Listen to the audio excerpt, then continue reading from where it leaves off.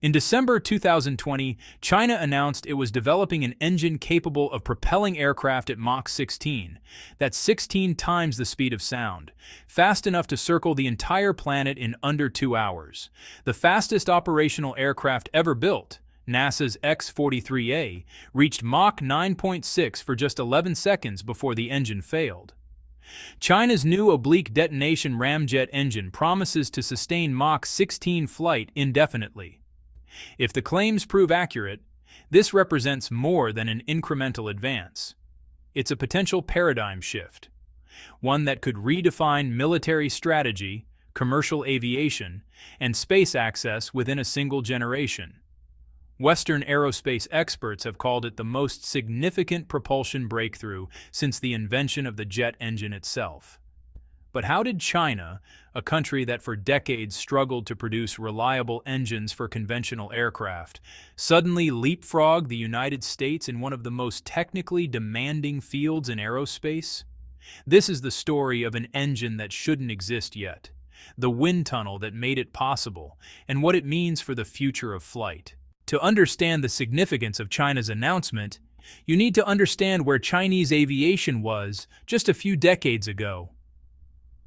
In the late 1950s, China made a strategic decision to prioritize aerospace development as a pillar of national modernization.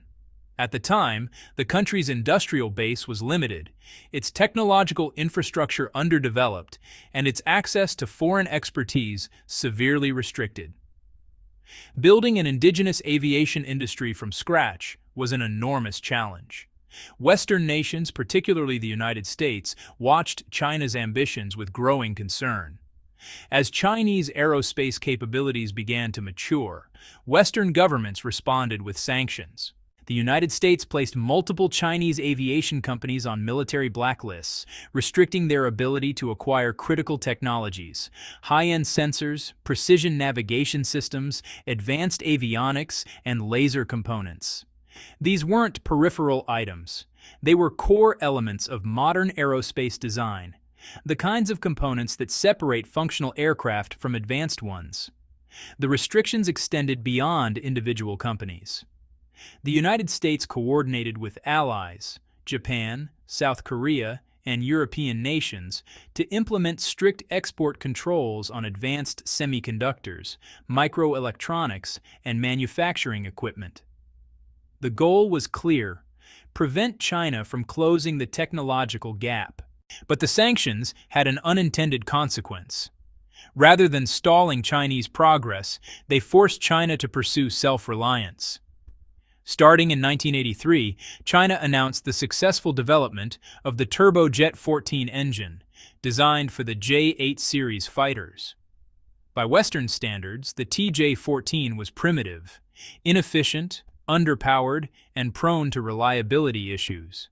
But it represented something more important than performance: proof that China could design and manufacture jet engines domestically. Over the following decades, Chinese engineers accumulated experience. They studied foreign designs, reverse-engineered imported engines, recruited talent from abroad, and invested heavily in research infrastructure. By the early 2000s, progress was visible.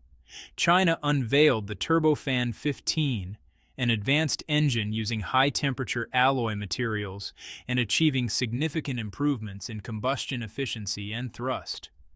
The WS-15, as it became known, was designed to power China's fifth-generation J-20 stealth fighter, giving the aircraft the performance needed to compete with American F-22 Raptors and F-35 Lightning IIs. But conventional turbofan engines, no matter how advanced, have inherent limitations. They're designed for subsonic and supersonic flight, speeds up to around Mach 2 or Mach 3. Beyond that, the physics change. Air friction generates extreme heat. Traditional combustion becomes inefficient, and mechanical components start to fail under the stress. Hypersonic flight, speeds above Mach 5, requires a completely different approach. And that's where China's new engine comes in. The United States has long dominated hypersonic propulsion research. In July 2020, the American company Boom Supersonic unveiled the XB-1, a demonstrator aircraft designed to prove the viability of commercial supersonic travel. Powered by General Electric's J85-15 engine, the XB-1 was designed to reach Mach 2.2, fast enough to cross the Atlantic from New York to London in just over 3 hours. It was an impressive achievement, and it represented the cutting edge of American supersonic technology. But Mach 2.2 is still firmly in the supersonic range. Hypersonic speeds, Mach 5 and above, present exponentially greater challenges. At those speeds, air molecules don't just compress. They begin to ionize, forming a plasma sheath around the aircraft. Temperatures soar to thousands of degrees Celsius. Traditional jet engines can't operate because they rely on mechanical compressors, which fail at such extreme conditions. The solution is a ramjet, an engine with no moving parts. Ramjets work by forcing air into a combustion chamber at high speed, compressing it through sheer velocity rather than mechanical means. Fuel is injected, ignited, and expelled, generating thrust. But even ramjets have limits. At speeds above Mach 5, airflow through the engine becomes supersonic, requiring a scramjet, a supersonic combustion ramjet. Scramjets are notoriously difficult to develop. The air moves through the engine so fast that fuel has only milliseconds to mix, ignite, and combust before being expelled. It's been compared to lighting a match in a hurricane. The United States has experimented with scramjets for decades. In 2004, NASA's X-43A reached Mach 9.6 for 11 seconds before the engine failed. In 2013, the U.S. Air Force's X-51A Waverider sustained Mach 5.1 for 6 minutes, a record at the time, but still far short of operational viability. Then China announced something different. Not a scramjet, but an oblique detonation ramjet, a fundamentally new type of engine that uses detonation rather than combustion. The difference between combustion and detonation is subtle, but, well, profound. In traditional engines, fuel burns in a process called deflagration, a relatively slow, controlled reaction where flames propagate at subsonic speeds. In a detonation engine, the fuel doesn't burn, it detonates. The reaction propagates as a supersonic shockwave, releasing energy far more rapidly and efficiently. Detonation engines can extract more than 70% of the fuel's chemical energy in an incredibly short time and within a very small space. Thermal efficiency is more than double that of conventional combustion. That translates directly into more thrust, less fuel consumption, and higher speeds. The concept isn't new. Scientists have understood the theoretical advantages of detonation engines for decades. The problem has always been control. Detonations are violent, unstable, and difficult to sustain. Early attempts produced engines that tore themselves apart or failed after just a few seconds. China's solution was the oblique detonation ramjet, a design that uses carefully angled shock waves to stabilize the detonation process. Instead of injecting fuel into the airflow inside the combustion chamber, fuel is pre-mixed and introduced at an angle, creating a detonation wave that propagates obliquely through the engine. This approach smooths out the violence of the reaction, making it, controllable and sustainable. But designing such an engine is one thing. Testing it is another. Hypersonic engines can't be tested in normal conditions. They require wind tunnels capable of simulating the extreme speeds, pressures, and temperatures of hypersonic flight. For decades, the most advanced facility in the world was NASA's X-15 wind tunnel, built way back in the 1960s. It could simulate conditions up to Mach 15, barely sufficient for testing early scramjet concepts. China needed something better, so it built the JF-22 ultra-high-speed wind tunnel, the largest and most advanced facility of its kind in the world. The JF-22 can simulate flight conditions at Mach 30, twice the capability of anything the United States possesses. It's located at the Chinese Academy of Sciences Institute of Mechanics in Beijing, and it represents a $200 million investment in hypersonic research infrastructure. Inside the JF-22, engineers tested the oblique detonation ramjet under conditions no other facility could replicate. And well, the results were extraordinary. According to reports, the engine achieved sustained speeds of Mach 16 during testing. That's more than 12,000 miles per hour, fast enough to fly from Beijing to New York in less than 90 minutes. It's 7 times faster than the American XB-1's top speed of Mach 2.2. And critically, the engine maintained stable operation throughout the test, suggesting it could sustain hypersonic flight indefinitely.